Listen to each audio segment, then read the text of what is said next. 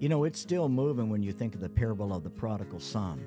When you think of the millions of men for over 20 centuries that have read this parable, the philosophers, the peasants, in every climate, and now we're still reading it today. Think of the good this story has done, the sweet stream of tenderness, broad and deep, which has flowed down from it through all history. You know, history would have been much different today hadn't it not been for that parable being told. Why is it so powerful? Because the prodigal son is found in every city and every country, every village and hamlet.